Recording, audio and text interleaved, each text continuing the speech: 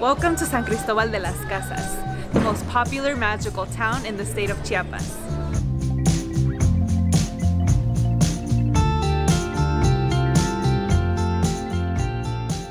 Located just 3 hours from the Guatemala border, you'll find a unique blend of cultures very different from the rest of Mexico. For example, did you know that the state of Chiapas belonged to Guatemala for a debatable amount of time? San Cristobal has an interesting and complicated history, and I'll be sharing this story throughout the video, so be sure to stick around through the end for some novela-quality drama.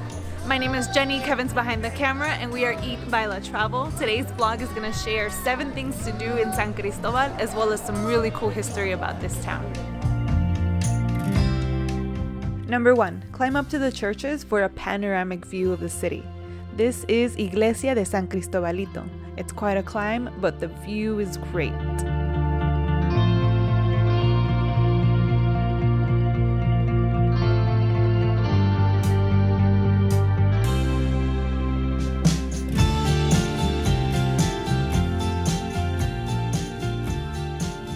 There's also Iglesia de Guadalupe.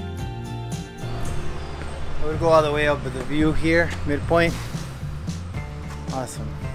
This is a great place to also come to see the sunset behind the mountains. A lot of people gather up here around 5, 6 o'clock, maybe 7, depending on the time that you come. And it's just gorgeous, beautiful. Different from Puerto Escondido, but with the mountains, worth the view.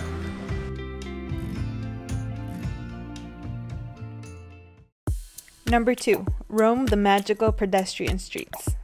There are 3 main pedestrian streets in San Cris. There's the Miguel Hidalgo, 20 de Noviembre, and the Real de Guadalupe. This one here is Miguel Hidalgo. I love the huge variety of restaurants and cafes and like wine. It's the Rincón del Vino. You have foods from all over the world, and Mexican food, of course, regional food.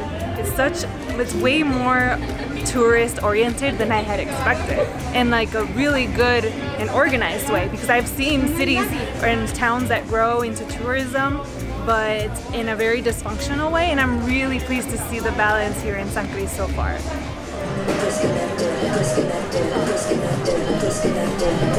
Definitely not what I expected to see in San Cristobal de las Casas. A DJ for a street party. I feel like San Cristobal is the kind of place that says, I know I'm awesome, I know what I have to offer, and here it is, in all confidence.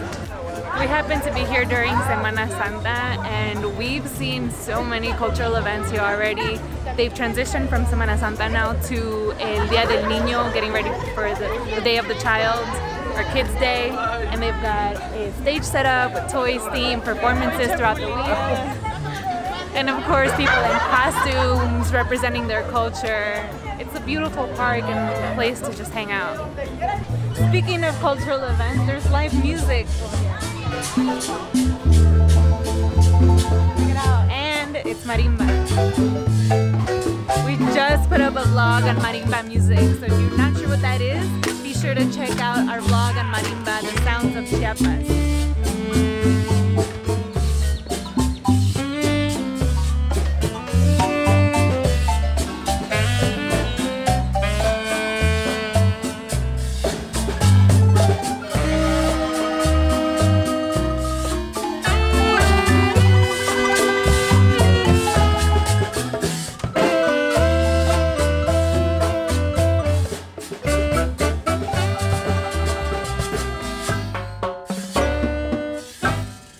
My favorite of the pedestrian streets is Real de Guadalupe, because you have the beautiful view of the church right all the way through.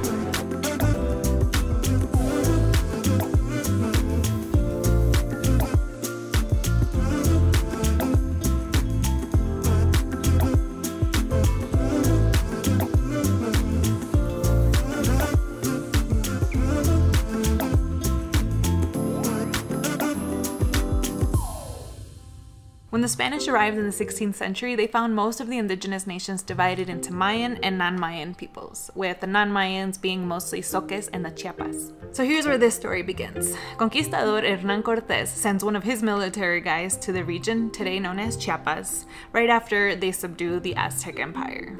Long story short, the first guy he sent fails due to fierce resistance from the Tzotziles peoples in the highlands. The second guy he sends, his name is Diego Mazariegos. Mazariegos had much more success than the first guy, but many natives preferred to commit suicide than to subdue to the Spanish. One famous example of this is the Battle of Tepechia, where many jumped to their deaths in the Sumidero Canyon. Over time, indigenous resistance was weakened due to warfare with the Spanish and disease. The two main groups of the Central Highlands, the Tzotziles and the Tzetziles, were the first to be subdued enough to establish the first Spanish city, today known as San Cristobal de las Casas. Number 3, enjoy a cup of coffee or hot chocolate. If you're in Chiapas, coffee here is unmissable, and I am a huge coffee lover, so I've gone to so many different places to try the coffee. This Cafelogía is one of the coolest places because it has almost a museum inside. But I have a preference, and my place is Yi Café. I'll take you soon. But if you're in San Cristobal de las Casas or Tuxtla, make sure you take advantage of all the organic and delicious coffee that Chiapas produces.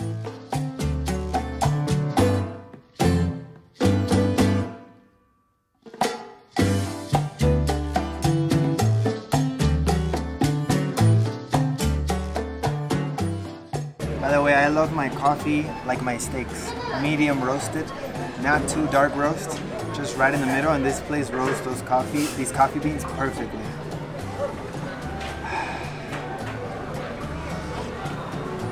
Oof.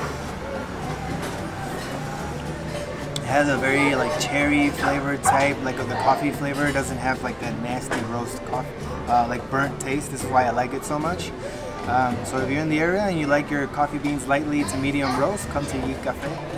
Also, if you're a big coffee geek or you just like to learn stuff in general, I highly recommend our friend La Karencita's vlog about how the coffee from Chiapas came to be known around the world thanks to one particular super badass indigenous woman.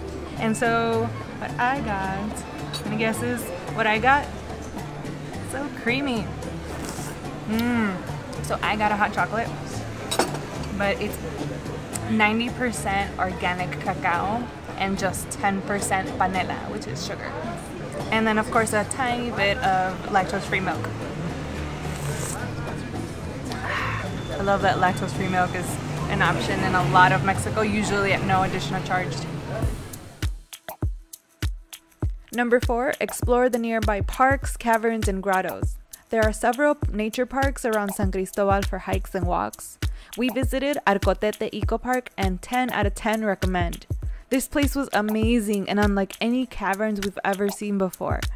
To see the full footage of our Arcotete visit, you can join our Patreon membership where we share exclusive content with our Eat Baila travel members.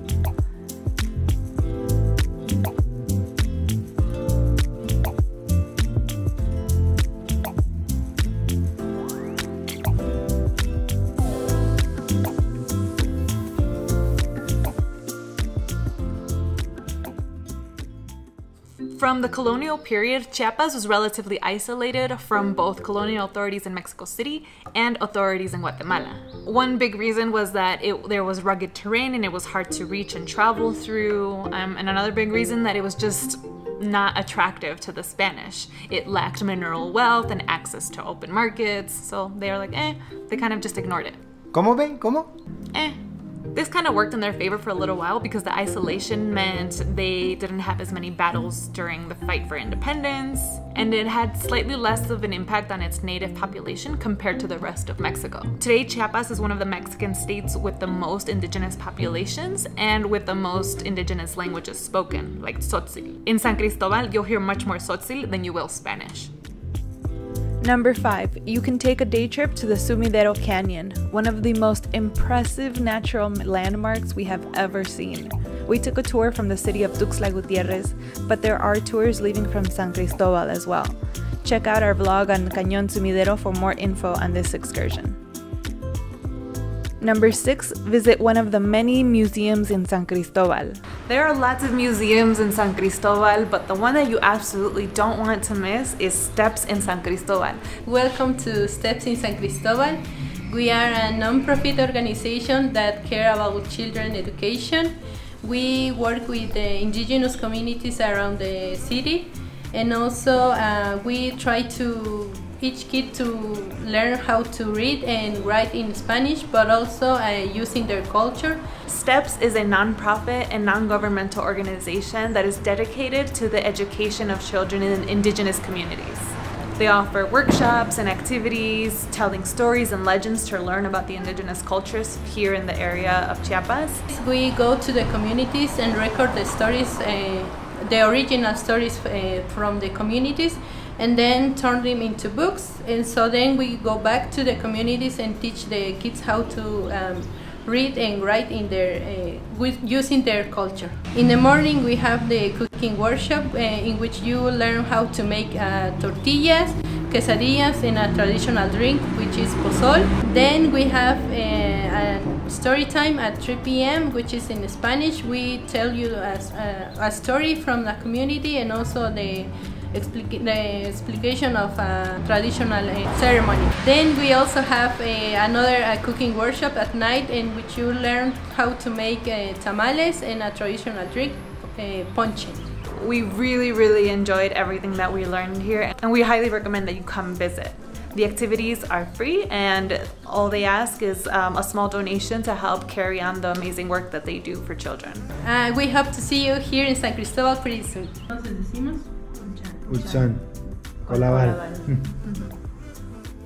Number 7, take a weekend trip to the Chiflón waterfalls. Casas El Chiflón is an eco-park of waterfalls and a river with an incredible turquoise color that is just out of this world. Check out our Chiflón vlog for tips and how to get there from San Cristobal.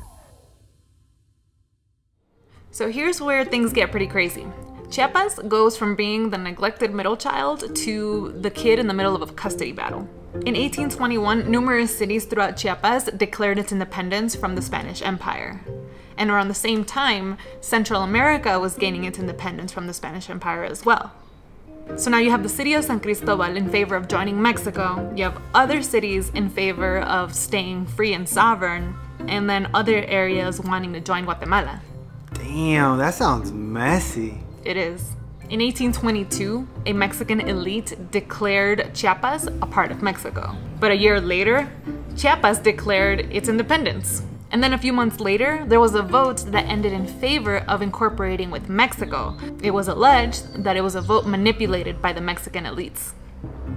But wait, it gets messier. It does? The southernmost region of Chiapas, called Soconusco, maintained a neutral status until 1842. This is 20 years later. Until a Mexican general showed up, took over the area, and declared it part of Mexico again. The state of Chiapas was officially declared a state of Mexico in 1824, but Guatemala wouldn't recognize as annexed to Mexico until 70 years later in 1895. So, wild story, huh? We really enjoy learning, and we love to share what we learn with you. So don't forget to leave your impressions in the comments down below. And remember that every like, every comment, subscribe, and share helps us to continue to grow. So I want to take a moment to thank our Patreon members for their support. Thanks to you, we are able to continue making videos like this. And if you'd like to support and join our Patreon membership, you can do so at this link right here. So that's it for today. Se cuidan, se bañan, y nos vemos hasta la próxima. Chao.